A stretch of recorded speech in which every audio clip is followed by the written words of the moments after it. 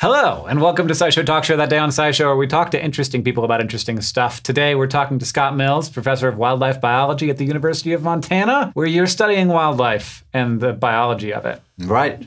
You've brought me some dead animals, which I always appreciate. Yep. I'm just going to guess by what's on the table and also by the conversations that we've had before. That you're studying coat color, and specifically animals that change coat color during the winter. Right. To avoid predators. Yep. Yeah, so animals that change color seasonally to maintain camouflage against a big, scary, tooth-filled, fang-filled, claw-filled world. And this is an interesting thing to study just generally. Yeah. But as we get deeper into this conversation, it turns out that there's a lot of very interesting stuff going on here, especially when it comes to the climate changing and an animal maybe changing color and becoming a nice bright white animal in a world that does not yet have snow on it. Exactly. Because you would think maybe if I was going to design this system that I would say, turn white when it starts to snow. Mm-hmm. Right. But that's not how it's controlled. Right. Yeah, because if you said turn white when it starts to snow, as we know, anybody that lives in snow country knows, sometimes it might in August turn snow, and then the snow goes away for a month, and then it comes back. And so really the way you'd want to design a system is to say turn white when, on average, the snow comes and stays. And then turn brown when, on average, the snow starts to go away. And so what cue is there in the environment that tends to track that really well? Well, day length. So is that how they do it? That's it. Photoperiod, day length. How can you put them in a laboratory setting and trigger their? Yep. Oh wow. Yep. Give them different daytimes. Yep. Exactly. In fact, the people studying weasels about half a century ago figured that out. A lot of the photoperiod mechanism was actually with weasels. Okay. Yeah, so photoperiod turns out to be an incredibly marvelous timekeeper, and so lots of animals use it. Photoperiod's used for migration cues, for hibernation cues, and for coat color cues. And that's just the length of the day. Length of the day. Gets shorter in the fall. We can say, well, snow's going to be coming soon. So the molt, and it triggers through pineal gland, through the eyes, and then triggers deep in the brain, releases sets of hormones that turn brown hair white or white hair brown. And it's a marvelous cue until you start having the day length stay the same, but now the snow is not showing up. Right. And so that's what leads to what we call phenologic mismatch, timing between these seasonal cues and the environmental variables that they're supposed to track. And suddenly you have a white weasel on a very brown ground. Exactly. Not super safe. Not super safe. Are you studying this in weasels? We are now studying in weasels. We're studying it now in weasels, Arctic fox in Sweden. We're studying it in mountain hares in Scotland. And it all started from, I started studying snowshoe hares way back in the 1990s and have studied them continuously since then, have caught 10,000 hares over the years, studying population dynamics. I'm a population ecologist, so I use genetic tools and lab tools and lots of field studies to understand how animals are affected by things. And so all of the coat color stuff arose from studying population dynamics, and then over time seeing more and more of these mismatched animals, and that's what got it all started. Yeah, I mean, when you're studying evolutionary biology, looking at individuals isn't that interesting. It's how these traits are being spread across a population, and also how populations interact with each other. Yep.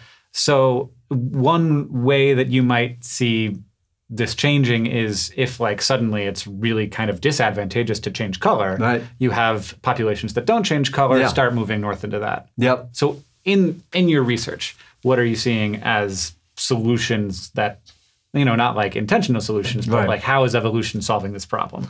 So I guess to make sure everybody understands what seasonal color change is. So in the summertime, these species, there's 21 species that do this worldwide. 3 species of weasels, 6 species of hares, and some other cool things like lemmings, some lemmings, hamsters, Arctic fox. Do owls do this? No. Okay. Ptarmigan do, though. Okay. Ptarmigan are the birds that do. Yeah. Yep, several species of ptarmigan do. So it's summertime, it's brown, the day length starts to shorten, and as the day length starts to shorten, they start to molt. This one is mostly molted. For weasels, at the bottom part, the white comes up. So you can see that this one's still just a little bit. And right around this time, of course, again, because the day length tends to track snow, so snow starts coming in. And then by around here, mid-November, this same animal is now completely white. Except with this bright black tail. Well, that's another interesting story about weasels. Just to distract, be like, go for the tail. That's what it is. Really? Yeah, that's what it is. Great. Yeah, so that's a whole nother cool thing with weasels is this is an adaptation for predators, especially aerial predators, to miss because they'll see the black tail and they'll aim for that and they'll miss it. So imagine I'm studying. These are weasels, but I'm studying hares. Yeah. Years, starting in the late 90s, and the number of days of snow on the ground is shortening. So I'm studying these hares, and they turn from brown to white, and they're supposed to be matching the snow, but by golly, they turn all the way white and there is no snow. Mm-hmm. So then I started looking at these animals and thinking, well, what is this going to happen? So it seems like there's some options here. One is they recognize they're mismatched and they do something smart to avoid. Like they change their behavior. You can't change your skin. You can't change your fur go color. back. Yeah. Yep, you're white now. The hormones have been released. Yeah. And you're white. Genetically this. I am this. I'm this until spring phenology comes and the days get longer. Mm-hmm. But if they recognize, I am in trouble. I'm mismatched. I have the wrong wardrobe on. Maybe they hide behind brush. Maybe they get more attentive to predators coming. Yeah. Maybe they do something like that. But we don't find any of that in hares. Then the question becomes, well, it seems like then they have a couple of other options. They're either going to just die, and actually, by the way, we have shown that with snowshoe hares using hundreds of radio collars that animals, and this doesn't surprise you, that animals that are mismatched are more likely to be killed. Yeah. And we've shown that that's a big enough effect that if nothing changes, then then hares are going to start declining because the fitness consequence is big. Right. So then the question becomes, how might they be able to adapt? Well, is there any variation in the population? Yep. Yeah, so there's variation in timing, and there's lots of variation in timing. Some individuals turn earlier and some turn later. Again, that makes sense. Mother Nature has shaped this trait exactly as you would expect, because we know that some years snow comes early and other years snow comes late. And so over time, those that are white early are selected for when the snow comes early and vice versa. Mm-hmm. The problem, though, is now we're seeing this rapid push towards less and less snow on the ground. Mm-hmm. So either what you've got to do is evolve a change in the timing. Mm-hmm. So evolve a different trigger with day length so that you stay brown longer. Well, if you've got if it's like a bell curve, and on the outside of the bell curve, there are some that are just changing their fur lengths later, those ones are going to be more successful. Yep. And then that bell curve is going to shift. Exactly. So it might be possible to evolve a change in the timing. Yeah. The problem with that, though, is that these same hormones that trigger the coat color molt also have to do with reproduction. They're things like melatonin. They're things like their reproductive hormones. So especially in the spring, the ability to evolve a change in the timing might be constrained because you can't be shifting the reproduction the same way. So here's the cool thing. It turns out that natural selection has done another thing. It has created populations where they turn white in the winter, where everybody turns white in the winter. But in coastal areas, like on the coast of Oregon, coastal Washington, and southern areas, New Mexico, for some species where there's not much snow, they don't turn white. They stay brown. There's just no change. So now the table is winter. So there's winter white populations, but then there's some that just forego the molt, so they just stay brown. And they're in these areas. They don't have to migrate either. Right, they're in these areas. But here's the super cool thing. There are what we call polymorphic zones where winter brown and winter white live together. Mm-hmm. That's the special sauce for rapid evolutionary change. Mm-hmm. So in these areas, for example, Skykomish, Washington, just east of Seattle, snow comes and goes. Some years it stays white a lot. Other years it doesn't. It always has. Mm-hmm.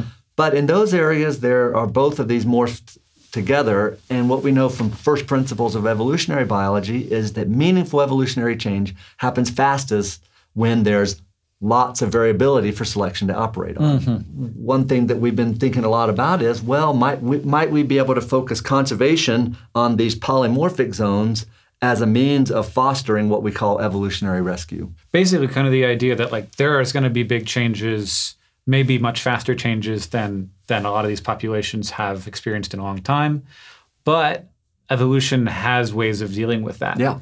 And one, we can kind of hopefully rely to some extent on evolution to help those changes along. Are there ways that we can play a role in that? Yeah, it's a really important question because to be sure, I'm not saying evolutionary magic. I'm not saying that don't worry. It's all going to get fixed. Yeah, no matter what happens, evolution will just fix everything. Global warming's fine. Yeah. Turns out animals will Right. And so for sure we have to keep working on reducing what causes global warming. Sure. And so nothing of this takes away from the need to reduce our carbon footprint. But what this says is that with hard work, we can foster evolutionary rescue. So then you say, well, how do you do that? What do we know for sure are the conditions that evolution operates the fastest? Evolution happens fastest when populations are large, and evolution happens fastest when populations are connected.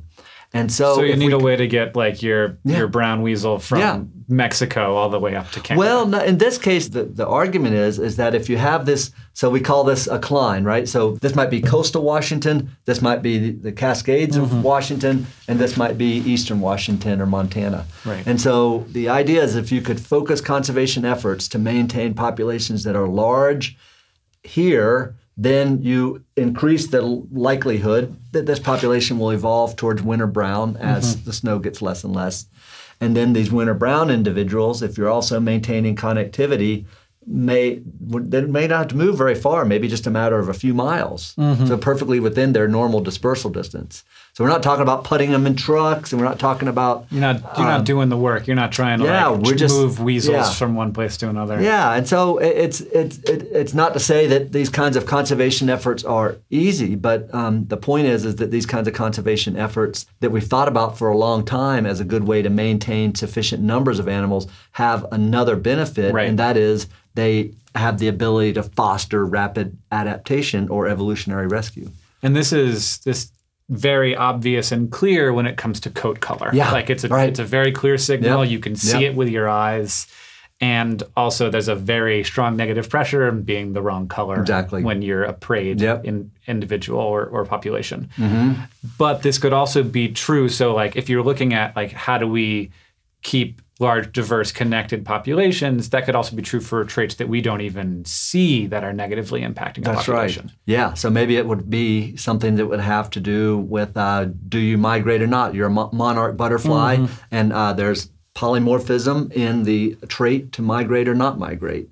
Well, again, those polymorphic areas that have both those individuals would potentially be hotspots for evolutionary rescue.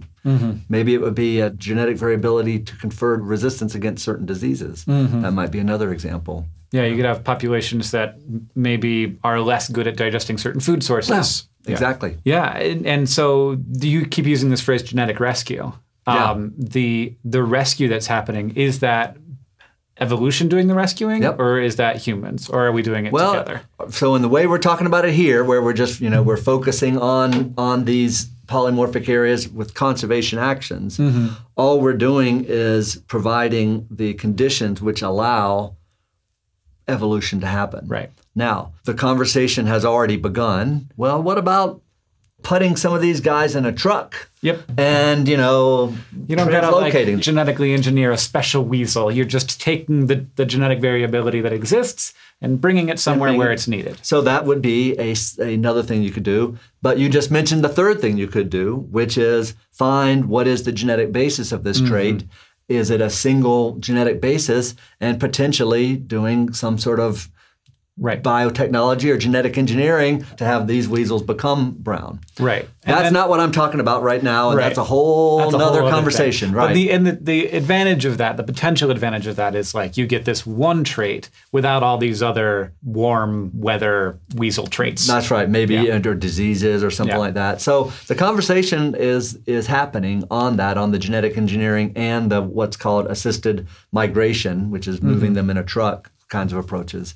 But the focus that I'm trying to put on at first is to say, well, let's just consider how we can, I call it fostering or nurturing resilience or nurturing the ability of evolution to make rapid changes. Because I guess another thing that's important to say is that a lot of people, if anybody took biology more than 10 years ago, they probably only learned about evolution when the topic of the fossil record came up. Right. And, evolution like the dinosaurs. That happened, and then we might as well consider today just a snapshot. Exactly. Like it's all practically the same as it was 1,000 years ago. 1,000, 10,000, 100,000, maybe 1 million years ago. But what we found in the last 20 or so years is that really meaningful changes in body types and behaviors can happen over just a handful of generations. Right. So powerful changes in body types can happen under the right conditions, large, connected, with standing genetic variation, standing variation in a trait, evolution can happen fast. Right. And it's almost as if some animals seem more set up for that fast evolution and I don't know if this is just because their environment is variable, and so there's going to be variation in the population, but I don't know anything on the research on this, but it seems that there might be some animals that are just better at changing faster. Sure, and generation time has a big effect on it, right? Yeah. Polar bears are going to be have a harder time. If you say 4 to 6 generations, well, that might be just 4 to 6 years for hares or weasels, but that's going to be 30, 50, 80 years for a bear or something like that. So, so that's an issue too. Yeah, fascinating. Yeah, this has elements of like every part of biology in it. It's like evolutionary biology, it's conservation biology. Right. There's a lot going on here. Like, what's your practical research going on right now that you're doing? Well, so I love this kind of stuff. I love this sort of crossing disciplines. So we work with climate modelers. We work with people that are working on the transcriptome and the genomic basis of traits. We do a lot of field work. We are working with people that study vision. We're working with people that do sort of computational models to look at how evolution of predators and prey and sort of evolution of camouflage.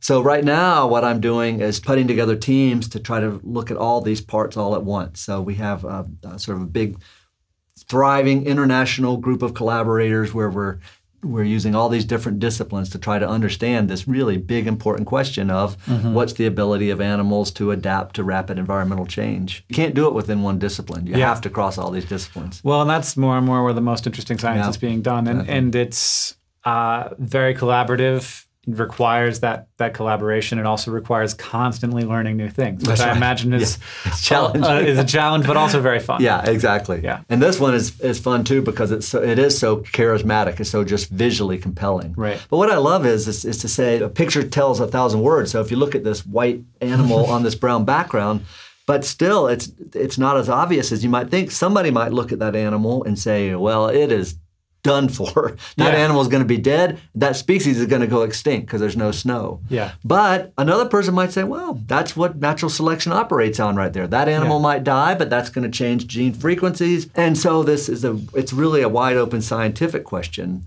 as to what is the scope for evolution to be able to help us get species through rapid environmental change. Are you doing any breeding to see how these traits express? How, like, you put a winter brown and a winter white and see what their babies do? Yep. We have some captive animals, and I think we're going to be hopefully seeing one here in a little bit. We have some captive snowshoe hares here near campus that we have a captive facility, and we're using those animals to just be able to see their behavioral response to being mismatched, maybe their stress response to being mismatched. Do they get freaked out? Are they scared all the time when they're mismatched? No. Well, you don't know yet.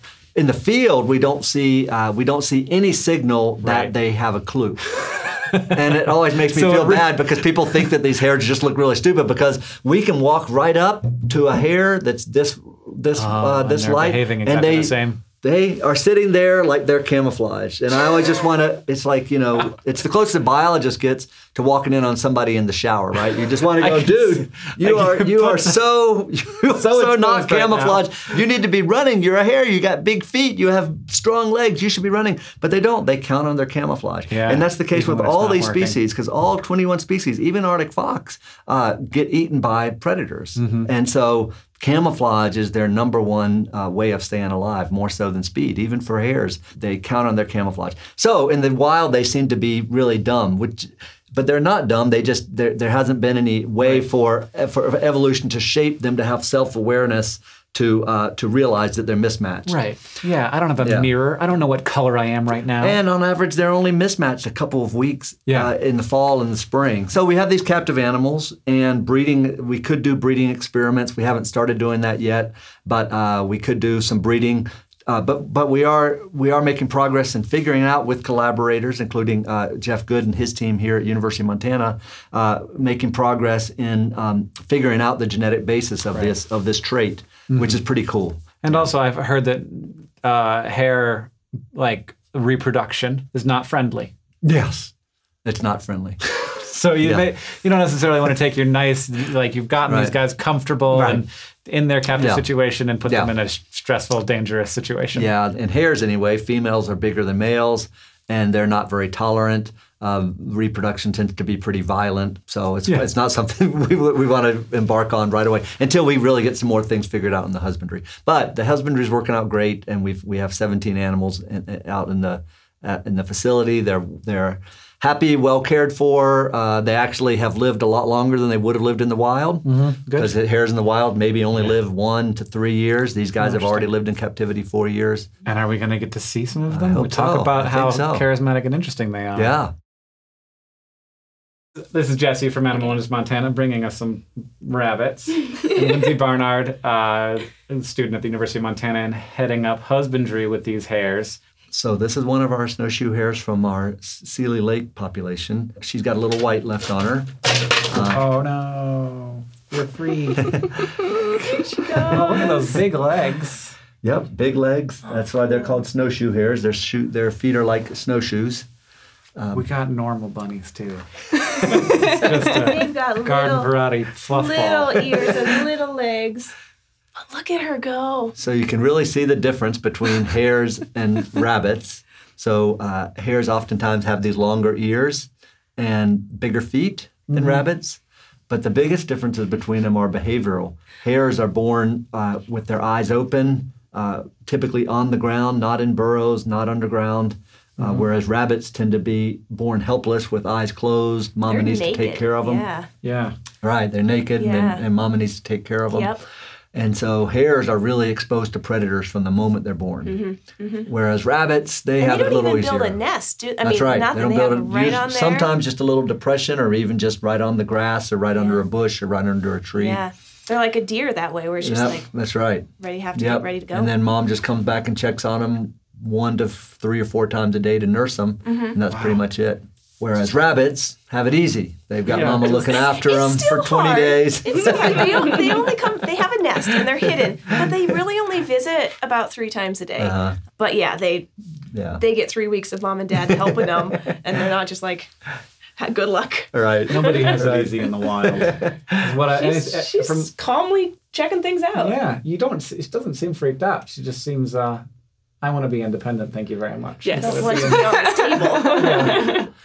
Tables are not my favorite. Now, the challenge, Lindsey, is this one doesn't like to go back in the cage, right? So afterwards, after the filming's done, we might have a challenge on our hand. Perfectly happy. You might have a new pet here for the rest of your life. Do you do? So you're in charge of the husbandry for these guys. They've been in captivity for 4 years. About 3? About 3. 3 years. Okay. So what kinds of behavioral training do you do with them? Is it just desensitization and hands-off experimenting, or do you work with any sort of target training or crate training? No, we don't do any training. We want to keep them as their behaviors as natural as it would be in the wild, because our experiments are a lot about how they act in the wild. So we try to minimize stimuli and minimize how much we're actually in there interacting with them. Okay. Yeah. Okay. But then also balancing that with you want them totally freaked out by you. Yeah. Yeah, exactly. We bring them lots of treats and they know that. Okay. Yeah. We bring them fresh branches every week because they love branches. That's their favorite. Ooh, branches. We sort of have the leaves or the little forestry cambium layer? operation. They eat the needles. They love needles, pine needles, and then they'll just eat the bark. Yeah, and sometimes the twigs. Yeah. In the wintertime. Branch, my favorite. Like bunny hot dogs. Because if you think about it, in the wintertime, they're above ground cruising around, and so they can't just be eating grasses and herbaceous in the wintertime. It does not seem like pine needles would be very healthy. Right. Well, Remember, remember, not a lot of nutrition in there. Yeah, remember hares and rabbits have coprophagy, right? So they do it 2 times. They do it 2 times. They eat their Get first round of all the feces. nutrients out. So they kind of do like a cow does, but a cow has a big old rumen that it can do it just all at once. But a rabbit or hare doesn't have a big enough system to ferment the bacteria like a rumen, so they do the twice. When we say they do it 2 times, we mean they eat their poop. Right out of their bums. Wait, like I mean, at least rabbits do. I don't know. That's Yeah, right. hares do it directly. They they have this little nice gooey bunch that they go out and they bend over and they just eat it right out of their bum, and then they go right back Like they eat their own, or they eat their friends? Well, I mean, they would eat their parent, like their moms. Like that's how they would get the bacteria in their gut in the first place. So they would be doing it to their moms to get that, but then they do it to themselves. The more you know. Where did your hair go? She's hanging out by the rabbit crates. We're not always great parents. We don't always know where they go. They're in the area. They can't leave. What's the research you're doing with this captive population right now? Yeah, so with this captive population now, we're doing some behavioral trials. So as I mentioned, in the wild, we don't have any indication that they know when they're mismatched or that they behave appropriately. But there's a lot of things going on in the wild that are hard to control for in a research project.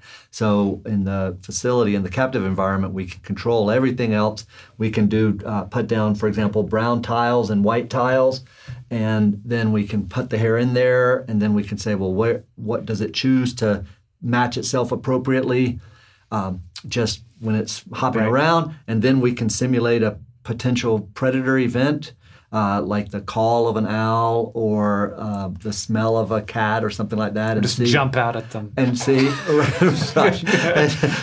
and then see whether at that point do they then behave differently and suddenly start to match themselves. So we can really find out for sure whether there's any ability for them to deal with being mismatched behaviorally, which would be a big deal if it is. We don't think it is, and without that, then they really are going to need to count on evolution to make it through being mismatched. Mm-hmm. Yeah. And then we can also look at stress hormones that are released in the feces, and we can so see you don't even whether have to there's take their blood all the time. You just be like, were you freaked out in the last? I don't know how long it takes for food to go through a rabbit, but that long. Right, and then you just look at their pellets, and then you just ask whether there's stress hormones in there. Is there any urine collection either? Is there any way that could? It could, but it's just harder to collect that. Sure. You have right? to make them wear diapers. Yeah, exactly. Or put a pan underneath. Well, I don't know. I think that making them wear a diaper would be easier than that.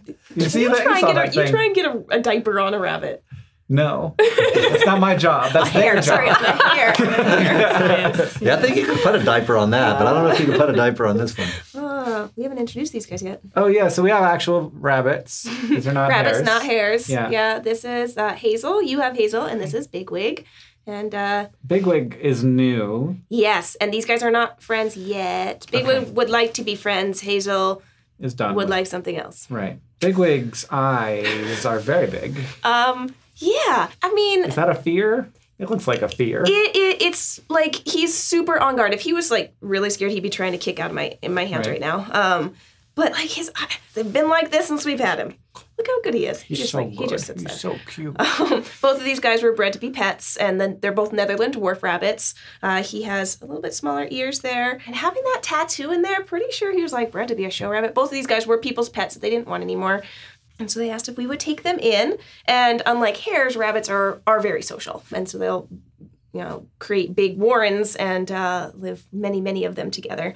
And so we are hoping that these two will tolerate each other. He's been neutered now, and that usually helps.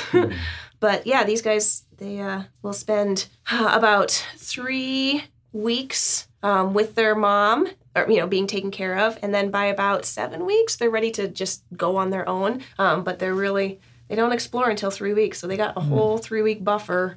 Whereas to be hares, protected. They just are out born on fuzzy. their own. Yeah. They're still about the same time till they get weaned. Yeah, but they're still out there. That's These right. guys are They just hiding come back once a day in a little tiny nest. Yeah. Yeah, and it is interesting too, isn't it? The difference in terms of domestication. I mean, there are no 4-H pet hares. No. Yeah. There are none. Yeah, like why are hares so much harder to domesticate? It's interesting, just isn't it? The different species are just have different inherent responses, sort of just genetic programming. Social too, like maybe the More social social. more accepting of that. Yeah. I mean, we don't Yeah. know. I don't know. That's a big mystery. Is like how can we domesticate certain animals? Right. And, And another key to domestication, of course, is being able to breed lots of them. Yes. And so rabbits That are good helps. at that. Hares a little less good. A little less good. Yeah. Yeah. Yeah. Yeah. But the hares are not social. Rabbits often are, not always, right? But often Exactly. they do live in these guys would warrens. get better if they had females instead of trying to introduce two males. So yeah. that would be an easier. Yeah. How are hares doing these days? They're doing, from our 20 years studying them, we don't see any sign of big decline, but several people have published that they are retracting their range from south to north. Hares, white-tailed jackrabbits, and we can't say for sure at this point, we can't connect that's because of mismatch mortality from being mismatched. But that's certainly a potential, right? That it's from being mismatched. And how would you determine that versus like habitat loss? Well, right. So you could start, and a lot of people are starting to do this and have done it to some extent to ask: is the habitat loss just coming from south to north? But aren't there cases where it also comes from north to south? Mm-hmm. And so if you do that, the people that have done that, there doesn't seem to be habitat loss. Doesn't seem to be a good single factor explaining it. Okay.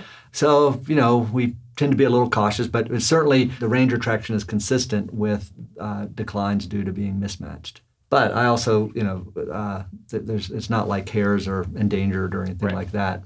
That's why another reason why I think thinking about this whole evolutionary rescue thing, it's kind of cool to be thinking about it with species that are not deeply in trouble, because you could figure out what to do with species that aren't deeply in trouble and then apply that to species that are more in trouble that would be harder to study. Right. Mm-hmm. And for clarity, in my head, a jackrabbit looks like a hare. Are they just hares from a different name? Yeah. This is the problem with common names, right, compared to scientific names. So jackrabbits are not rabbits. Jackrabbits are hares. So they're lepus. And where do jackalopes land? Jackalopes. Yeah, they're up on people's walls, I guess. Yeah. One single habitat species. Walls. Yeah. I've seen them on the floor. I guess. Yeah. A couple on the floor. They're all living in houses, though. Yeah. You are fuzzy. Super fuzzy. It's springtime. These guys. Oh yeah, you're gonna want to change that shirt. Yeah. This one's molting too. You're gonna have a lot of hair. Lots of hair everywhere. I want to write a paper that starts with hair. It's something. Yeah. You can figure out something. HAREHAIR. Yeah. Nice. Yeah. We'll get there. Yeah. You keep working. Yeah. So when they're not handleable, how do you safely restrain them? Pillowcases. Mm-hmm. And I'd say 50% of the time, if we need to handle them to do like a physical examination, sometimes we can't fully do the physical examination. We have to just let them go. Yeah. We certainly do a lot in the field when we're handling hares to keep stress minimum. Yeah. We have protocols of what to do to if an animal seems like it's being stressed. So we are really aware of that with the wild animals to reduce any concerns. Their well-being is the most important thing. If they seem to be stressed, we let them go. We don't worry about the data. We let them go. Yep. Yeah. And I know with rabbits, like when they come in new and they're not used to being handled, like Bigwig's still working on. I mean, he's doing great, but like me picking him up and moving him around, like he'll kick and you have to hold them in just the right way so they don't hurt themselves trying to get away. Yeah. Are hares the same, but just a little more extreme because they're more powerful? Yeah, I think with any wild animal, you need to let them know that they're being held. Otherwise, they'll really struggle. Yeah. So when we're training new people, a lot of times somebody will be very tentative. But if they're very tentative, then it makes it worse. Yes. Because then the thing thinks it can get away and starts thrashing.